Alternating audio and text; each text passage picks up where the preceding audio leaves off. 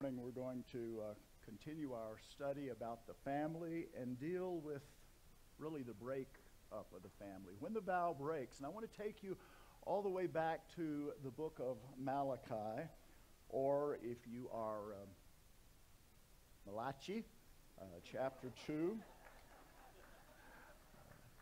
One of the things I hate is that every day across this country, some judge's gavel comes crashing across the bench again, and those horrible words are uttered: divorce granted.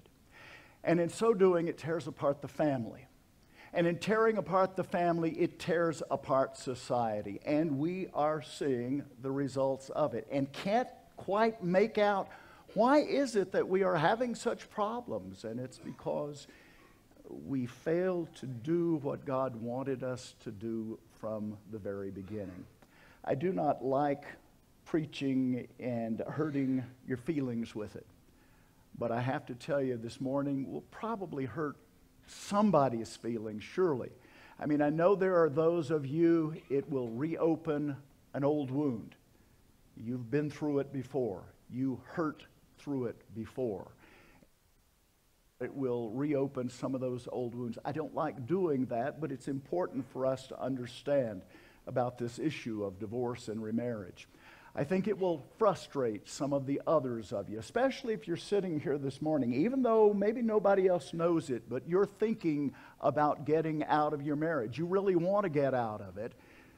You're not going to necessarily like to learn the hard lesson that you really are responsible for that decision you made and that vow you made, and God doesn't make it easy to get out of it. Some of you will think that I'm way too hard on the issue. In fact, some of you will wonder if I have a heart at all. Too narrow, because I tell you, and you're going to discover, that God does not have an easy out divorce scheme. He doesn't at all. And I'm going to take you to what He says, not what the world says. And then finally, some of you will think that I'm too easy. Too easy on the subject, because you have decided maybe that there is no biblical exception to marriage, but there is. We have to discuss it. We have to talk about it. Some of you won't like that, but that's next week. This morning, I want to talk just one basic theme through the book of Malachi. I want you to understand it's not about all of the books. When we were discussing this at Grace Community Church in California when I was there, we had some guys who brought a lot of books on this pastor says it's easy to get out, and somebody else brought a lot of books about no, divorce is hard, and you got to make it hard, and there are no easy outs. And great, I got lots of books in my library. You can pile up books on either side of the question, but there's really only one book that is important, only one that matters. I understand that there are other interpretations. Mine may not be the right one, although I think it is, because I think God makes it pretty simple about His attitude about divorce and remarriage. It's more difficult when you get to those exceptional things, which we'll look at next week. But we're going to look at what the Bible says, and someone may say to me, well, from what you're saying this morning, then I could just go to any church around and get whatever answer I want to get. Yeah, I'll tell you, you could. If you want a divorce and you want to make it easy, there is somebody in town who's preaching that. So you could go there. But what I want you to understand, folks, is that you are responsible for the decision you make and for how you think the Word of God treats that decision, no matter what anybody else says. You're responsible for it. And that's why I want to teach you what I think the Word of God is pretty clear about, and why God has set up marriage not to fail. He didn't make it fail. We allow them to fail. And He doesn't give us something we can't bear. We come into the counselor's office and say, I can't do this. Well, you can. You don't. And some of you haven't. And I'm sorry if it makes you feel guilty again, But let's look at the passages together. The issue itself is really very simple. It's only very difficult when you get in the human element. Very simple when we look at it from God's perspective. Very difficult when people get into the feelings and get into, well, do you know what she said to me? Do you know what he did to me? Do you know what our kids, do you know what we're having to put up? You know, when you give it the human perspective, it's very difficult. We'll talk about some of those pains next week. I mean, I have my pains too. As much as I love this woman, she's not perfect. And I can tell you something else. Would you really want to live with me? Well, let me tell you, it's not easy to do. Where have you been? It's been so quiet here for the last few weeks. I haven't seen you. I'm glad you're better. Amen. Well, let's go to the last book of the Old Testament. Well, I've got one other lady here who wants to say something. Why is it that God can't just make the whole issue clear? Why all these little exceptions and why? Say it again. He does. He makes it very clear. But what you and I need to understand, folks, is that God makes the issue clear, and He does not legislate sub-ideal behavior. He doesn't say, this is the ideal. Now, if you don't like plan A, let's go for plan B. No, not plan. Okay, I've got a plan C.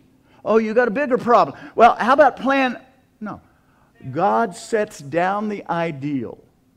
He doesn't go into all of the other details because He does not legislate sub-ideal behavior. Now, with that in mind, I think we're going to finally get into Malachi. Malachi chapter 2, verse 16, God says it very clearly. Very clearly. He doesn't stutter. It's not that He spoke in Hebrew and you can't understand it. We have it translated into English. God said, I hate divorce.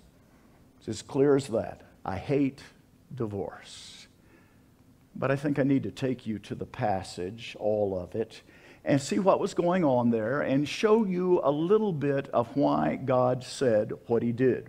So I'm in Malachi chapter 2. I've given it to you here, or if you want to follow along in whatever version you have.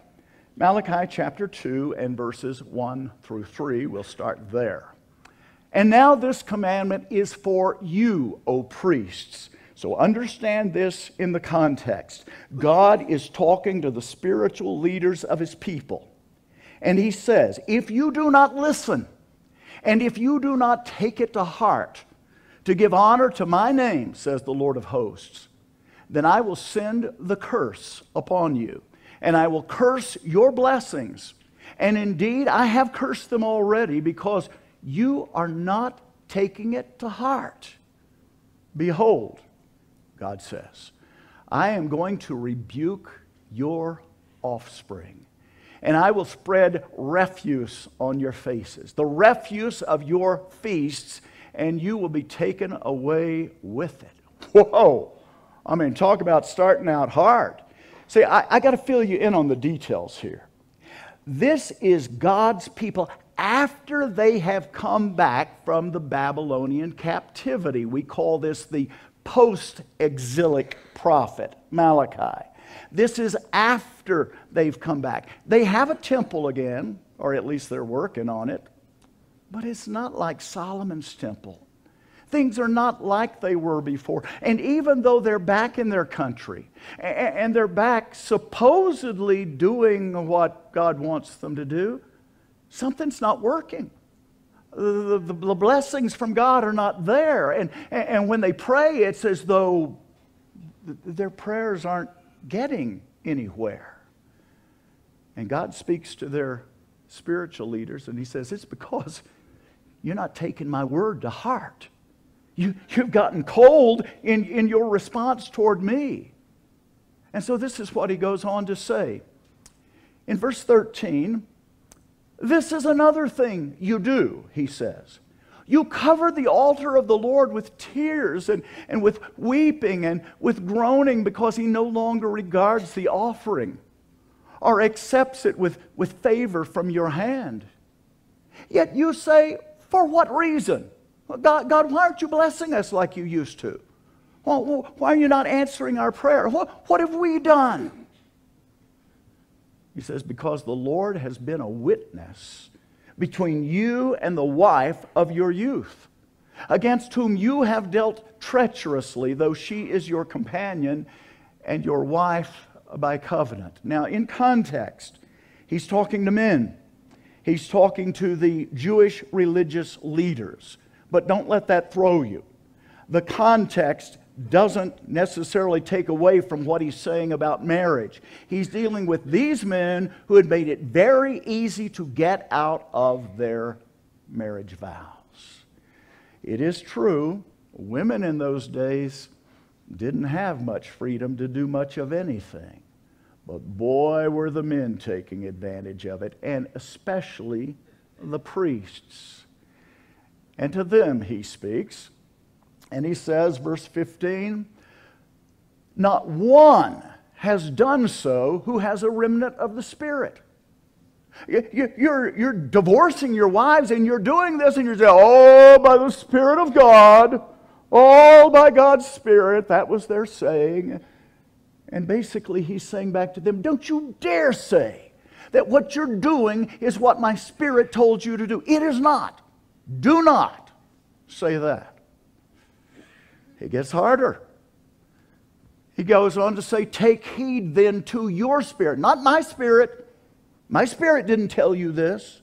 You take heed then to your spirit, and let no one deal treacherously against the wife of your youth. For I hate divorce, says the Lord, the God of Israel, and him who covers his garment with wrong, says the Lord of hosts. So you take heed to your spirit, that you do not deal treacherously. You have wearied the Lord with your words, yet you say, how have we wearied him? In that you say, everyone who does evil is good in the sight of the Lord, and he delights in them. Or, where is the God of justice? They were basically saying, look, we're doing what God wants us to do. We're doing what Moses commanded us to do. We'll pick that up in Matthew 19. We're pleasing the Lord. He says, no, you're not. You're doing wrong. And then on the other side, you're saying, where's the God of justice? Well, why is he not blessing us again now that we've come back from exile? So they couldn't understand that God could not bless them because they were not doing it his way. I can tell you again and again and again, if you do things God's way, he will bless you. If you don't do things his way, you don't get the blessing. And people so many times come to me and say, why does my life feel so empty? And then we get to the issue of, well, what are you doing with your life? What is your relationship like with God? How is your prayer life? How is your devotional life? How is your obedience? It gets down to that. So we come to the end of the Old Testament. And God ends all of the Old Testament with his basic purpose for life and marriage. And it was what he felt about divorce. He says, I hate it. I hate it. Now let me put a little thought in here. At the same time, in Jeremiah, we read that God divorced Israel. 10 tribes. I just want you to think about that. I hate divorce, he says. So we come 400 years later to the time of Jesus. Time of Jesus, 400 years after God says, I hate divorce. And it's just as bad. It's gotten no better in Israel. Even though they've gone into captivity, they've come back. Now they've had the 400 silent years from God.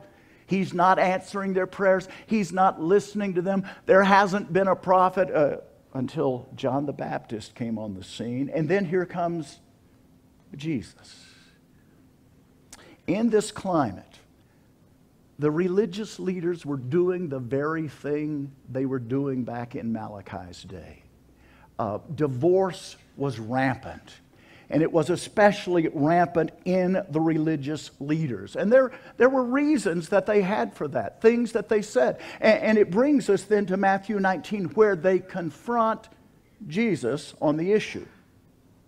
So let's notice Matthew 19, verse 1. When Jesus had finished these words, he's been preaching, he departed from Galilee and came into the region of Judea beyond the Jordan. And large crowds followed him, and he healed them there. This is moving toward the last few months, days of our Lord's ministry. He's going to go from this area, move into Jericho, and then move up on into Jerusalem, where everything will come to a climax. And they will kill him for what he said, for what he believed, for what he taught that God said. So we're moving to that. Right now we are in his Perean ministry. He's down in this particular area. Keep that in mind because it makes a difference here. Verse 3. Some Pharisees came to Jesus, testing him and asking, "Is it lawful for a man to divorce his wife for any reason at all? Is it lawful?" It was a trap. It was a gotcha question. It was exactly what they wanted him to answer. Not only answer, but answer here in Perea, at this spot. You see, because in the background of this issue was what they were trying to do to Jesus. Well, let me tell you what was going on here. First of all, this is the last part of his ministry. He's in Perea. He's heading toward Jerusalem, as I said. And the area where they confront him is noteworthy because somebody lives there. It just so happens that Herod Antipas lives in this area. This is the man whom John the Baptist had said of his wife, "It is not lawful that you have her," because she had been Philip, his brother Philip's wife. She was also his half-sister. He said, "It's not lawful." You remember what happened to John the Baptist? Right here. Right here in this place. Maybe Herod will be listening to what Jesus has to say here. And so there was some disagreement on what a person should believe at this time, but most of them particularly believed in the writings of Rabbi Hillel. Rabbi Hillel was the more liberal of the rabbis. Now, at this time, he's been dead about 20 years. But Rabbi Hillel, in going back to what Jesus said back in Deuteronomy chapter 24, said that a Jewish man had a command, a reason to divorce his wife if she did certain things. Because after all, Moses said if there was any indecency in her, he commanded them to divorce. Here are some of his reasons. If she burned your dinner, you could divorce her. By the way, these are all things that he had listed. For spinning around so that someone saw her ankles.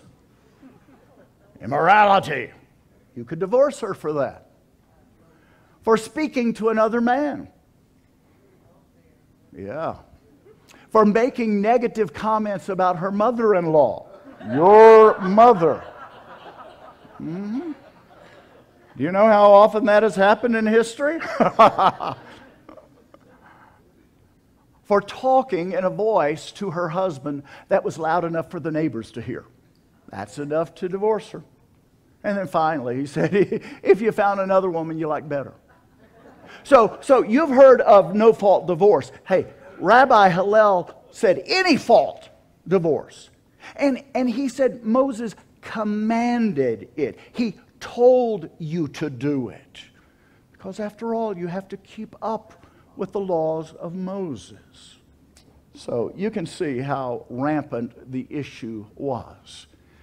So verse 3, Some Pharisees came to Jesus, testing him and asking him, is it lawful for a man to divorce his wife for any reason at all?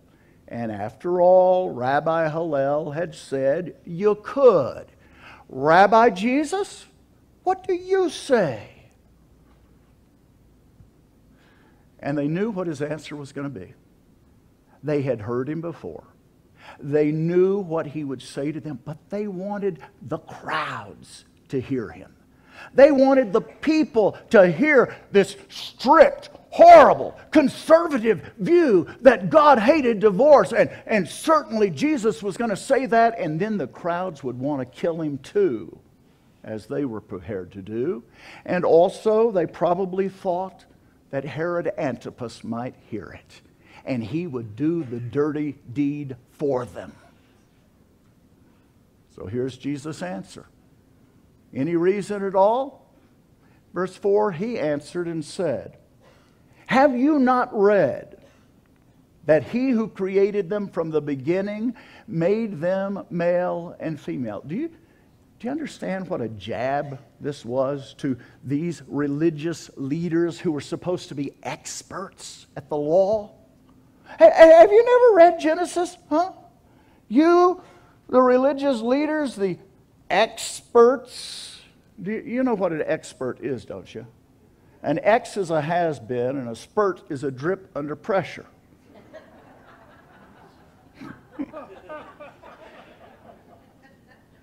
Have you never read that, what God said? And then he goes on in verse 5, and said, and here we come to this verse, folks. I keep telling you, it's found 5 times throughout the Word of God. You've got to understand how important it is. For this reason, a man shall leave his father and mother and be joined to his wife, and the two shall become one flesh. So they're no longer two, but one flesh. Pharisees, haven't you read that? That's right from the beginning. His first point here is really an issue of accounting, an issue of numbers. He said, when you have God's way of numbering, you have one man, you have one woman. You have Adam, you have Eve, and the two went through a sacred ceremony with God, and the two became one. So they're no longer two. Now, if you take the one and you break it apart, you no longer even have one. So basically what he's saying is God made marriage so that it is indivisible. You do not take that one and divide it and have half. No. No, God took two, made them one. You divide one, and it's really nothing. So his point is, God said, don't do it. Secondly, he says, what therefore God has joined together, let no man separate. His point here is also pretty clear. There it was a matter of accounting, the numbers. Here it's an issue of authority. He says, God, the God of the universe, the God whom you say you serve, the God who rules over everything, God, the supreme authority, says, I've joined them together. Man does not have the authority to separate them. So his point is that issue of authority. Man does not have the authority to divide what God has put together. Simple principle of accounting, simple principle of authority. This is what God has done. Now, they should have understood that. They should have accepted what he had to say. Verse 7. They said to him, why then did Moses command to give her a certificate of divorce and send her away? He said to them, because of your hardness of heart, Moses permitted you to divorce your wives. But from the beginning, it was not this way. You asked me about God's purpose, and I'm telling you from the beginning, God made them male and female and said the two shall become one, and what God has joined together, let no man separate. But they said, but wait. Moses commanded us to do this. I want you to notice the difference in the words they used and the words Jesus used. They're going back to Deuteronomy chapter 24, verse 1, and we'll take a look at it next week. But they were saying Moses commanded us to divorce our wives if there was any indecency. He commanded. Jesus says, no. Let me change your words. It's not a matter of semantics, but you've made it that. No, Moses permitted you. When we go back and look at Deuteronomy chapter 24, verse 1, they were divorcing their wives. But when they just sent their wife out, what did it look like? It looked like this woman obviously had committed adultery. And if she committed adultery, what was the judgment? Stoning. He said, you can't do that. You've at least got to give her a certificate of divorce to say why you are sending her out. Moses permitted it because they had such hard hearts. It was a way of keeping it from totally getting out of hand, but it did anyway. Did anyway, because now they are taking it that Moses commanded them to divorce their wives. The disciples. When you look at the response of the disciples here, they listen to Jesus and they go, wow, what is this? They are so bewildered at his answer. And I know they've heard it before, but here in the presence of the Pharisees, notice, verse 10, the disciples said to him, if the relationship of the man with his wife is like this, it's better not to marry. You mean you can't get out of it that easy? They understood what he said. But he said to them, not all men can accept this statement, but only those to whom it has been given. I take it he's talking about only those who had a relationship with God, who cared about what God said, who wanted to please God.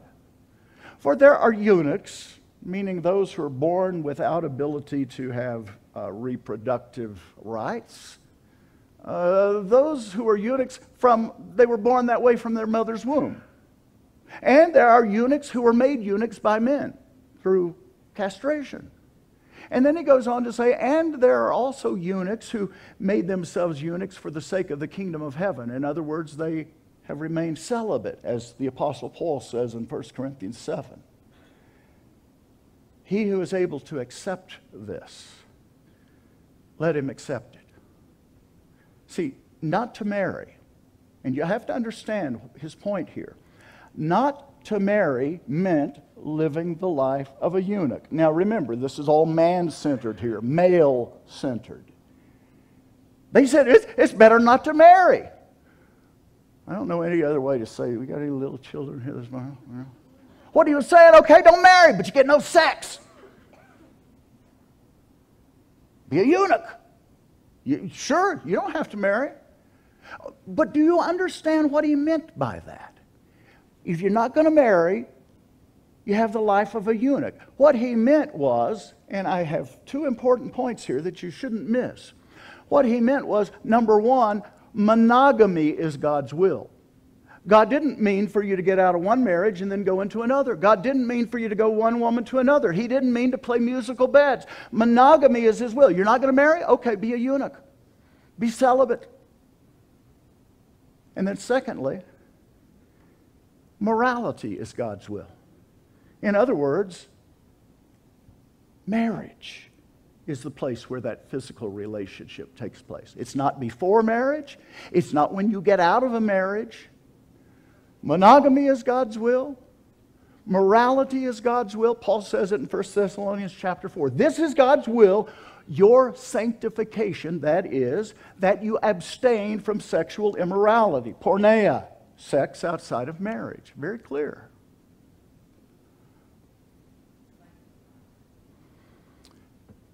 I want to remind you, I want to close with what Jesus said. He who is able to accept this, let him accept it. I want you to notice what he did not say. He did not say, he who wants to accept this. He's talking about the person who wants to please God, who wants to be blessed by God, who wants to live for Him, who wants to know what His will is. Now, don't miss this point as we close. Do you want God's will? Or do you want your will? You remember when Jesus told us how to pray, gave us sort of a model. He said you pray this way, thy kingdom come, thy will be done on earth as it is in heaven. In heaven it's done. It's always done. The ones who didn't go according to God's will, they got booted out of heaven. In heaven, God's will is done. The issue, when we get to this issue of divorce and remarriage, it really comes down to this issue. Do you want to do God's will? Do you want to do His will? But wait a minute. Jesus mentioned an exception. Aren't you going to deal with that issue? Yeah, next week. In fact, we'll deal with lots of exceptions next week. In fact, we may have to go 2 more weeks, but I'll deal with that. But until you come to what is God's basic desire, and God's basic desire is, I hate divorce. I made it from the beginning, a man, a woman, once. Well, there is another one. Paul says, after death. And then he says some other things. So we do have to deal with the exceptions. But until you understand and you really want to do God's will, then you basically have to hop from church to church to find your will. So we'll be talking about that next week. But I want to close with this. Do you want to do God's will? Let's pray together.